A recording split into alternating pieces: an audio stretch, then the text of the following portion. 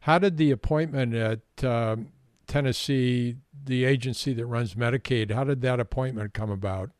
Well, actually, it's not the agency that runs Medicaid. That isn't what I ran. What I ran was the Department of Human Services. But I'll tell you how that came about. So the governor of Tennessee was a man named Ned McWhorter, who had been the Speaker of the House for 20 years before that. And when I was the student body president at the University of Tennessee, one of our activities was to pile in someone's car and drive over to Nashville, 2.5, 3 hours, to lobby the state legislature, because the state legislature controlled our tuition, pretty much everything about our lives as students. They set the policy for. They appointed the board of trustees, all of that. So I'd gotten to know then Speaker McWhorter during that time.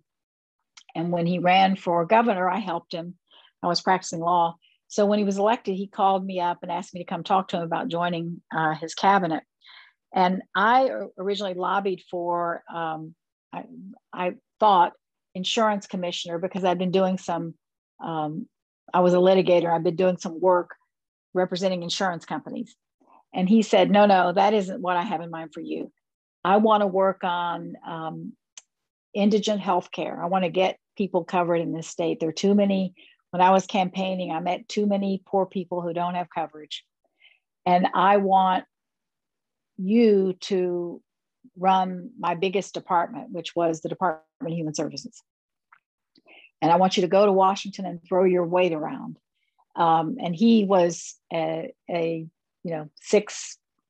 or 5" former football player, and I'm not. So it was sort of a joke between us that I was going to come up here to Washington and throw my weight around. He was very crafty. He said, so also, I just need to warn you that I'm going to need you to do a RIF, a reduction in force. And I said, well, I did have, I was way too young to be doing this job. Let's start there. I forgot to say that part. I was 30 by the time it was announced, by the time he was inaugurated. And I said, well, okay, what do you mean by a reduction in force? And he said, well, there's about a 10% reduction in force. And I remember sitting there and thinking, okay, there's 6,000 employees at the Department of Human Services. So that's about 600. That'll be no problemo. I had no idea how wrenching, doing something like that would be. Also, my department had a very heavy concentration of the people in our state government who were members of the State Employees Association, which was a union, basically. So they were not exactly in favor of doing a reduction of force. Also, members of the legislature didn't like it because they had gotten people appointed to these jobs. In many parts of Tennessee at that time, if you wanted a white-collar job and you didn't want to be a teacher, this was the best job, because we had an office in all 95 of the counties in Tennessee. So anyway, it was a very difficult experience. I traveled, I drove to all 95 counties to sit down with our employees, explain it to them, and we went through the process. And after I left that job, I decided I could never be scared of anything again, because that was a trial by fire for sure from the standpoint of managing a large agency.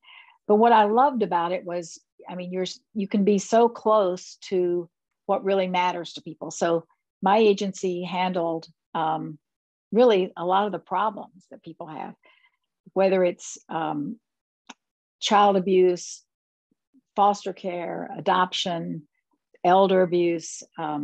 It ran the welfare payments, the AFTC. It did the eligibility determination for Medicaid. So it did meet and work with all the people who wanted to try to sign up for Medicaid. In fact, one of the first things I did was go through that process. I showed up at one of our offices and just tried to go through it. And we had a simple system compared to most states, because we had one agency, so you didn't have to go to several agencies. So we had one agency that did AFTC, food stamps, child support, Medicaid. And it was still a nightmarish, process. So that was one of the things I worked on, was simplifying the eligibility process, outstationing eligibility workers for Medicaid at some of the big public hospitals, so that when someone showed up who was really eligible but had never signed up, you could get them signed up for Medicaid. So we did a lot of things that I'm proud of, and I did work on the governor's plan to get more people covered, which became TennCare.